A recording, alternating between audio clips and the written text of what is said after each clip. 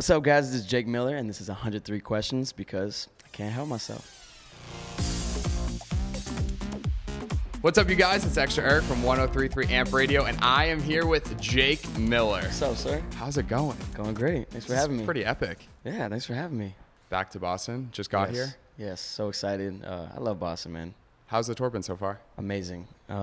My voice is kind of gone, as you could tell, but every night has been a party. I hope that doesn't impact it tonight. No, I mean, every day I kind of get on vocal rest. I have a bunch of tea, and then by the time it's showtime, I'm ready to go. But the tour has just been so much fun.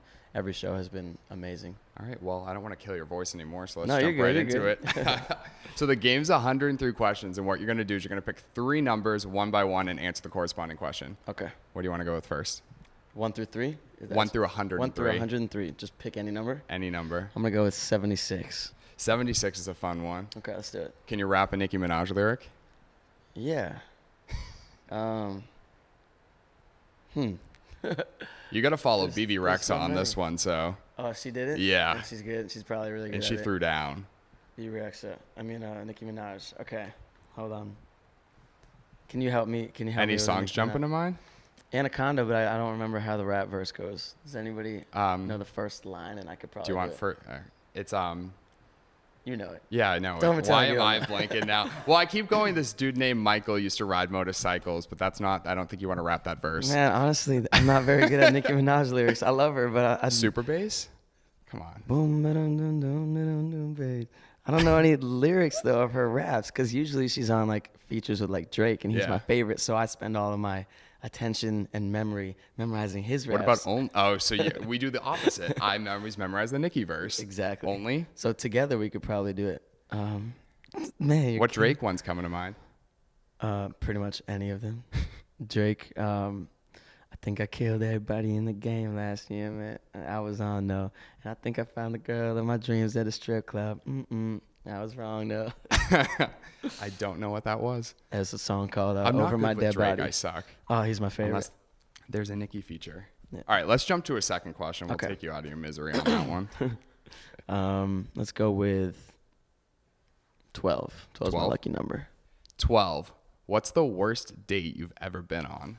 The worst date I've ever been on. That's a good question. It wasn't really a date, but in 5th grade, it was probably my first like girlfriend. Yeah. And it was this girl who I was like crazy about, really my first crush ever. And it was Valentine's Day. So me and my mom went out and got her like an expensive bracelet, like a diamond bracelet. It was probably like $40. But in my head, like I had no money back then. I was 5th grader. So that was that Tiffany. Pretty much. Like I thought I just put like my life savings into this bracelet, and I was like so happy to give it to her. And I gave it to her on Valentine's Day, and like an hour later she lost it. And so I broke up with her on Valentine's Day. Are you serious? Yeah, I was so mad. It was like that was like me and my mom put a lot of effort into that. She drove me to the store. I picked it out myself. I didn't know what I was doing. I sure shouldn't just pawn it. Lost it. Yeah, maybe she like re-gifted it or something. I don't really know what happened, but I broke up with her because I was so upset. That's savage. That was a bad date. I'll always say I broke up with my first girlfriend on Valentine's Day. How long were you dating at that point? Like a day? Oh, maybe not even. In 5th grade, you don't really know what's considered dating and what's just like kind of crushing. But I mean, I liked this girl for like years. And then she like finally was like my girlfriend. For years in elementary school. No, it's true. Yeah, she was in all my classes and she was like the cutest one. So surprised that hasn't popped into a song yet. I know. So I still give her shit about it. Oh, you still talk to her? I saw her like 3 nights ago at the New York show. Damn. Yeah, she's awesome though. Are you from New York? No, I'm from Florida. Florida? Yeah. Didn't know that. Yeah. All right. I live in LA now. Third question? Yes. Scott, give me a number. Come on, Scott. 11. 11? What's an exclusive detail about a project that you're working on? Oh, that's not bad. So first of all, I'm not signed to any label right now, so I'm happy to answer these questions. I have no limitations. You've been waiting for this. I've been waiting for this. No, I mean, this is the first time ever that I'm doing radio runs or putting out an album or going on tour without a label behind me. You just dropped 2 a.m. in LA. I just dropped a new album. It's called 2 a.m. in LA. I did the entire thing in my bedroom. I learned how to produce my own beats. I wrote every lyric. I recorded it in my bedroom. I mixed it. I mastered it. I uploaded it to iTunes all by myself in my little bedroom in LA. So tell me, at what point in the creative process were you like, do you definitively were like, I'm going to actually teach myself how to do this. I'm not going to look out other help. I'm just going to do it all on my own. Well, the mixture of like not really having as many resources that a label would provide which kind of like fueled me to do it myself. Yeah. And also just having a kind of crazy year emotionally with things beside my career, you know, a lot of ups and downs with relationship stuff and just personal stuff. I just got out of a relationship for the first time in 8 years. So I just had a lot of, pretty crazy. Yeah, it was, for a while I was just like very emotional and vulnerable, and I just had a lot of things to say. And so I didn't want anybody making the beats for me, and I didn't want anybody helping me write the lyrics because they don't know what's in my head. And I felt like this was like the first time ever in my songwriting career where like the songs could write themselves just because I'm feeling so like emotional. And so all these songs on this album, I just felt like they had to come straight from me and my heart. And so before this year, I had never even made a beat in my life. So I was it easy to start? No, definitely not. It sounds like an awful process.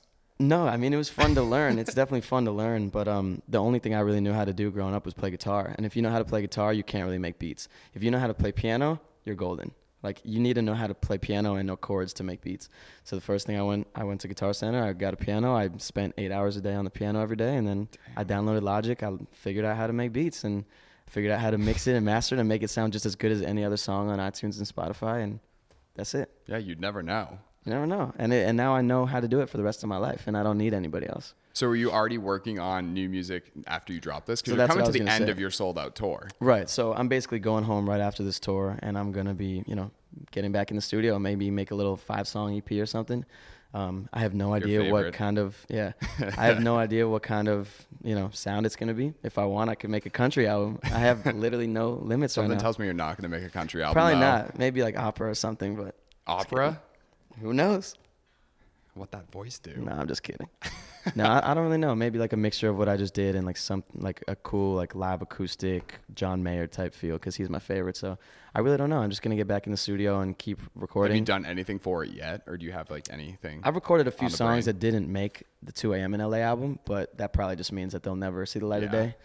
Because if they weren't good back then they Why would definitely you use them won't for be. something new? Yeah, exactly. Especially because you have to follow 2 a.m. in LA with something good. And you always have to, you know, keep coming with better songs, not just settling and bringing songs back from the past. But my plan for the rest of, you know, the next few years is just make music, put it out, tour off of it.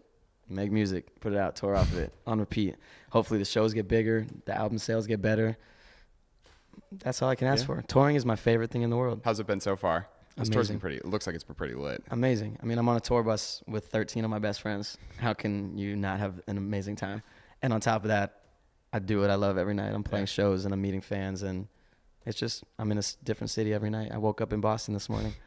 That's crazy. Like, it's so much fun. What's the craziest thing that's happened on tour so far? On this tour? There's been There's few always crazy some after stuff parties. The craziest That you thing. can tell us. I mean, now more than ever, it's happened in the past a lot, but now more than ever, I'm seeing almost like 10 people every day in the meet and greets who have my lyrics tattooed on them. Most of them are handwritten lyrics because what people do is they'll come up to me in my shows. They'll say, "Can you rewrite this lyric of yours?" I'll write it in my handwriting, and then they'll go and get it tattooed. I have a lot of friends that do that for Nick Jonas. Really? Believe it or not. I have a whole photo album on my phone of all these pictures that I've collected just because I think it's so crazy. What are some of the lines? Is there like one main one that everyone always uses? Yeah, there's this song called "I'm Alright." It was one of the first songs I ever made, ironically. But the lyric is, we feel sorrow, we feel pain, but there's sunshine after rain. And like I either see that tattooed on people every day or write it for somebody who's gonna get it tattooed. The other day I met this kid named Omar who just had Jake Miller on his arm.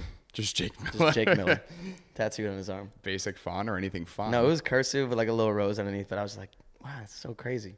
Like I have a John Mayer tattoo, and like, I was gonna say the way I I look spotted at that him, one. Yeah, Stop my this favorite train. song. The way I look at him, like to think that people might look at me the same way I look at John Mayer, that's mind blowing to me. That's pretty crazy. Yeah. Was there anything you want to say before we end this? Go get my album, 2 a.m. in LA. You probably can't see me on tour because my show is tonight, but that's okay. I'll be back in Boston, and there'll be a lot more tours, a lot more music, and thank you for sticking with me and supporting me. Awesome. Well, thanks for coming by. Thanks for having me.